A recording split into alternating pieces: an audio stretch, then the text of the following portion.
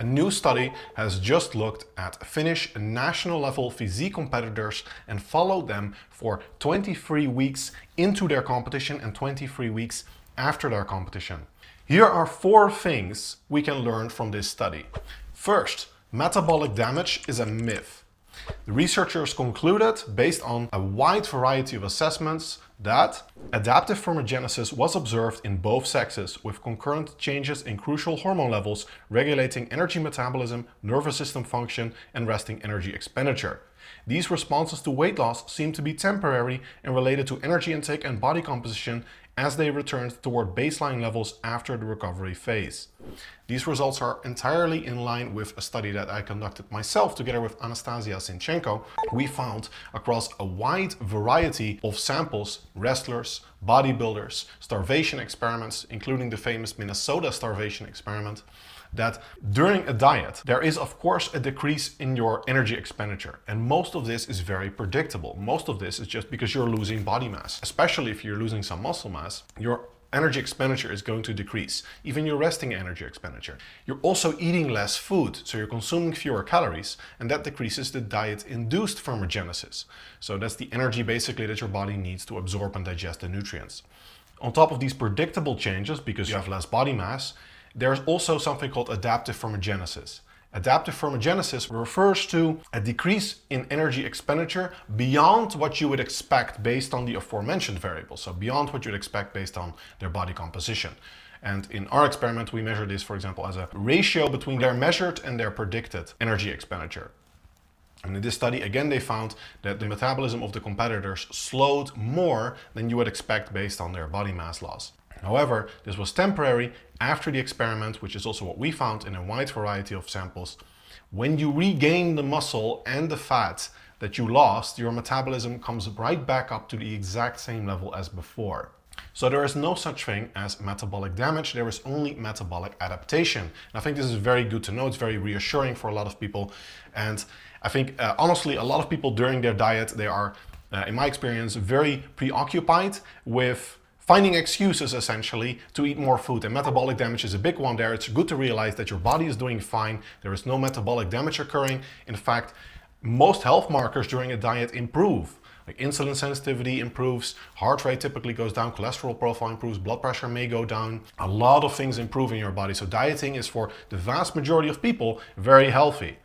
And most of the negatives that you experience are mental, like fatigue. Now, of course, in this study, they did find that there was also suppression of the immune system and some variables, but also these variables return to baseline afterwards. When you get close to essential body fat levels, yeah, then you're gonna have some of these more negative effects of dieting, of course. For most people that just want to get like six-pack lean, that is not a concern. Your body is doing okay. There is no permanent negative effect of that on your body. In fact, what you're doing is very much a good thing.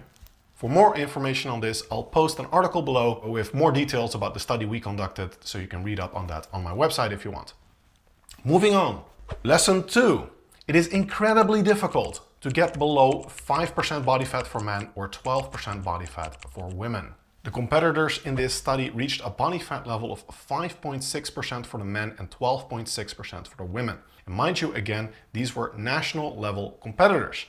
These results are very much in line with a recent video I did where I showed that in a systematic review of bodybuilding studies, they find it is almost impossible to get below 5% body fat for men and 12% body fat for women, because that's bordering on essential body fat levels. Essential body fat levels in men are typically 3 to 5% body fat, and in women they are around 10 to 12% body fat. So whenever you hear someone say like, oh, I was 1% body fat, no, you were not. Lesson 3.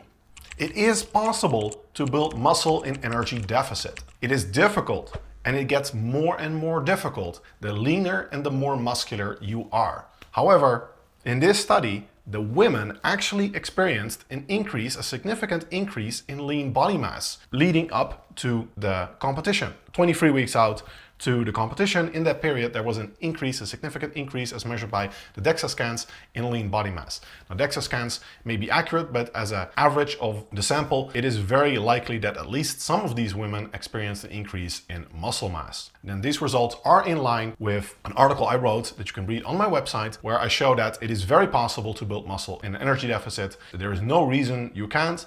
It is difficult though, and it gets more difficult, like I said, the more muscular and the leaner you become. But there are now multiple studies that find even in elite athletes and physique competitors, some people do manage to still achieve positive body recomposition. And especially for the majority of viewers, you're probably not that advanced, so it should be much more realistic to experience body recomposition. Especially for beginners, it should be the norm. Intermediates, in my experience, most of my clients also achieve positive body recomposition. More advanced trainees, then it depends on your genetics, depends on how advanced you really are and how perfectly dialed in everything is with your training, your nutrition, etc. But theoretically, it might still be possible. Or rather, it is certainly theoretically possible. Whether you're going to realize it in practice, that depends on the specifics, how dedicated you are, your genetics, etc. The fourth and final lesson we can take away from this study is that women overall respond just as well as men to dieting and training. In fact, as I said, the women, but not the men, experienced an increase in lean body mass during this study. I wrote an article on this, again on my website, that shows that women can build just as much muscle as men relative to their starting body mass. Of course, women start off with less total lean body mass. They're not as tall, they're not as big, they're not as muscular when they start lifting. But given that starting point, the percentage increase that women and men experience in both strength and muscle size seems to be the same. So if a man and a woman both start out with the same body composition, then they can actually most likely achieve the same outcomes. If you want to see what your maximum muscular potential is, and I have a calculator for that on my website. And like I said, you can read more details on the article on my website. It was one of the most popular articles I ever wrote because I think I was the first to really make this compelling argument that men and women can gain the same amount of relative muscle mass. Right, I hope you find this useful. Some lessons we can learn from the Finns. If you like this type of content, I'd be honored if you like and subscribe.